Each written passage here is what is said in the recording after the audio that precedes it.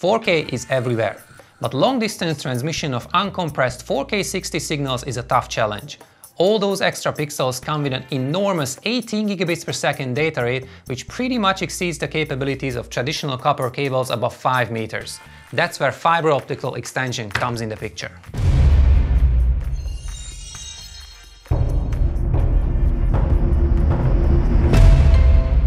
These cool-looking extenders are called HDMI 20 OPTJ TX90 and RX90, and they are Lightware's plug-and-play HDMI 2.0 over fiber extenders. And when I say HDMI 2.0, I mean true HDMI 2.0. Full 18 gigabits per second, 4K 60 RGB, no compression, no subsampling, no bullshit. Let's see them in operation. The maximum transmission distance is 600 meters using an OM3 or OM4 type cable. That's right, they're only using one single SC-SC fiber. They support the latest version of HDCP, version 2.2, and they also support high dynamic range formats like HDR10 and Dolby Vision.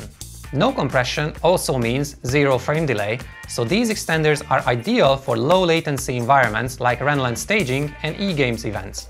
They are EDID transparent, which means that the source device will receive a copy of the display device's EDID, so it will know exactly what type of video formats and audio format it supports, and most importantly, what are the HDR capabilities.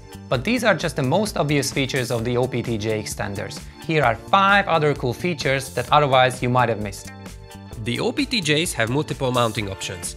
These 2 long holes are for securing the extenders to a wall bracket or display stand using velcros, and there's an optional power tray for the extenders with a built-in power supply, so if you have a lot of sources or displays, then you can neatly mount up to 16 units in a 1 rack unit height enclosure, and you can use one standard ISE power cable to power all of the extenders. The port saver cables provide a flexible but rugged connection, and thanks to the USB cable, the extenders don't need to take up a power outlet on either side. You can just plug the USB cable into your source or display, or if your source can output at least 350 mA through its HDMI output, then you don't need to use a USB cable for the TX at all. The status LED has 5 different states, which can quickly inform you about the status of the fiber connection and the transmitted signal. The device has solid aluminum housing, which not only provides mechanical protection, but also helps heat dissipation and eliminates electrostatic interference. Since they are pure fiber solutions, they provide galvanic isolation, so you never have to worry about ground loops.